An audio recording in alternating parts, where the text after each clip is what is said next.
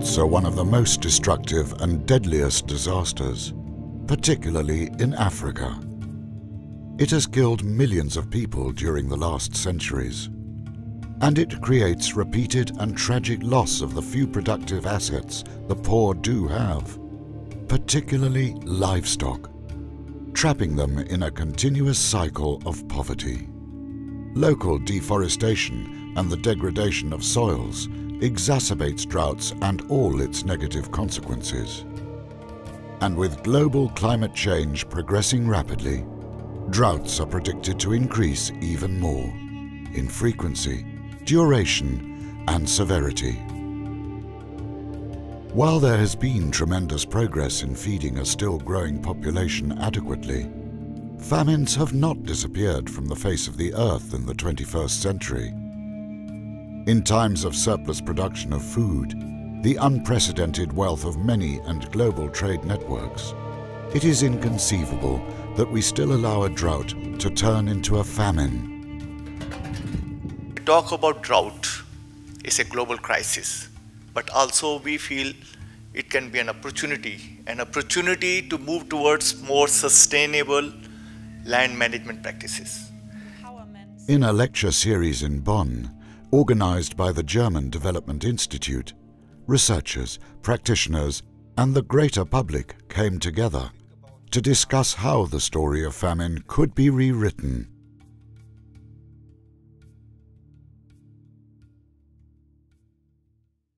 Unfortunately, funding in the humanitarian crisis in which we are now is always coming too late. It's also, this time, comes too late. We have the early warning systems which have been improved over time. Yeah? I think they can even further improve, but funding very often is coming, unfortunately, too late.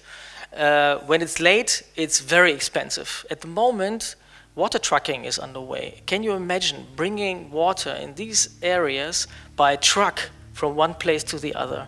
It's extremely expensive. Of course, now there is no other way. We need this humanitarian assistance, but this is not only for the people suffering a complete misery, that's a disaster, that's ethical, a real disaster. It is the most expensive way to help. It is far more, this humanitarian assistance is far more expensive than this prevention of future crises, these structural adjustments to this resilience. This investment into resilience would be a far better investment. Is that if we continue on our current track, where we do very little to stop the causes of anthropogenic climate change, and we do very little to help vulnerable countries adapt to the consequences of climate change, then we will have tens of millions, if not hundreds of millions of people displaced around the world before the end of this century, if we continue on the path that we're going. If we really want to think about resilience, first of all, what does that mean and what would that look like at the individual level? And how can you say a household has really gotten there? Given that the existing, mostly reactive approach on famine proved to be inadequate for far too many, a new, more circular and proactive engagement with droughts seems critical, where adequate preparedness, a timely response followed by restoration, constitutes resilience. Drought is a recurrent problem. It comes back, so before a drought is after a drought, and after a drought is before a drought. And the idea of drought cycle management is to bring all activities, all policy measures, all risk disaster reduction measures, and even humanitarian aid into a consistent policy framework. Countries have to have national drought policy. National drought policy based on the principles of risk reduction.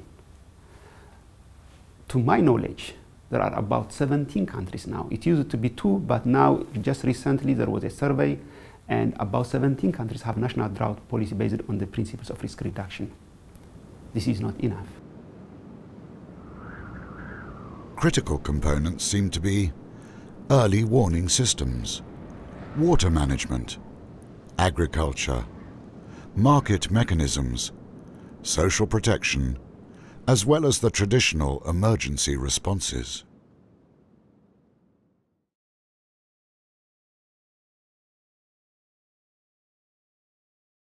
Ten years ago, there was hardly any high-resolution data available for free. You had to pay a lot of money to invest.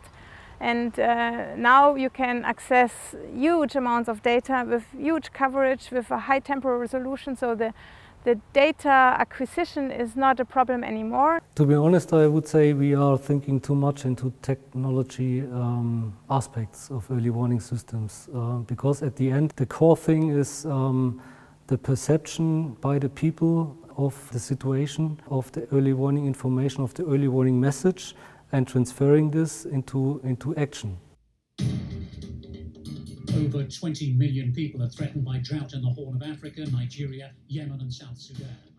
Disaster happens when people die, then media reports. Media, to a certain extent, is still the same attitude. It's not really a major event to report for them unless their disaster takes place out of drought and that many people become casualties to the drought. 680,000 people have fled the drought in Somalia.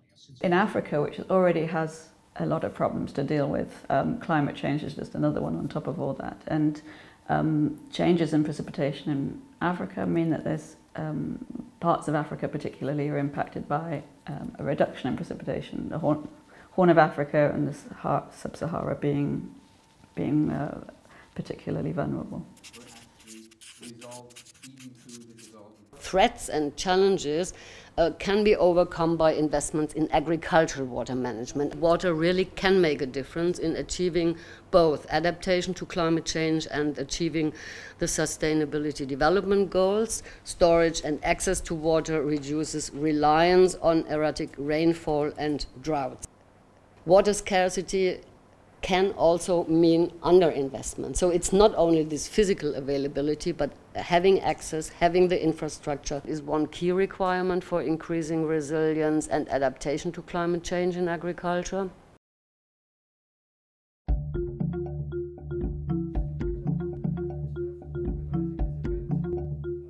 Is this long experience what we have, the 20, 30, 40 years of trying to bring innovations to farmers, make them adopt always in the same way, develop something here, bring it to there, and then find out that it was not adapted.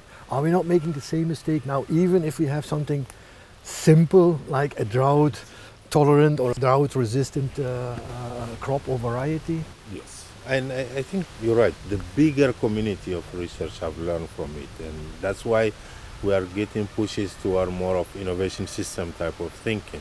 Whereas you no longer have this one-way supply driven of technology, but try to bring stakeholders together and say, hey, before even we bring a variety, is it really what people are looking for? Research should be linked to results, to lessons learned for programs, and not just take place for the sake of gaining new insights, not going always on some kind of trial and error by implementation, but better by research and by putting together different sector activities.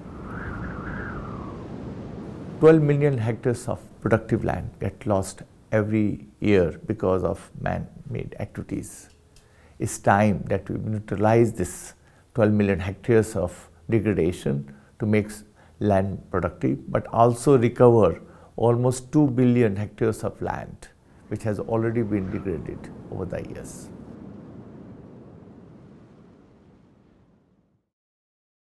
The food price crisis was one of the few occasions where instability at the level of world market was higher than instability at the level of national markets. But we shouldn't forget that usually instability, the price variability at the national markets is much higher than at the world market. So world markets indeed must be an important buffer for all national markets as a reinsurance to both to cut price slumps, but also price increases.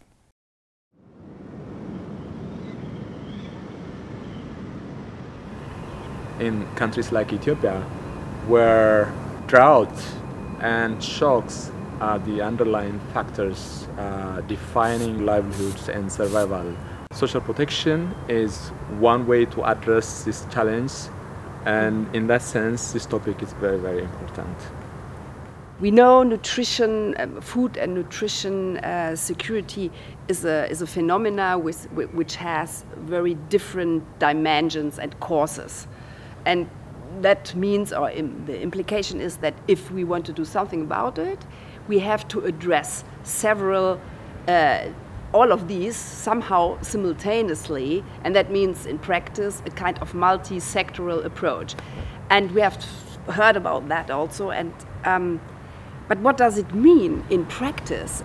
The fact that nutrition, social protection, resilience require a multi-sectoral approach means there should be a way that the existing institutions are empowered to work together, to collaborate, to develop this trust relationship in between and across sectors, and make sure that implementation is going as smooth as possible.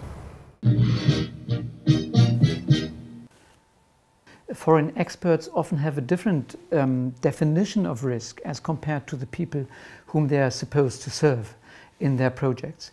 And out of the clash of these different perceptions of risk, new problems may evolve.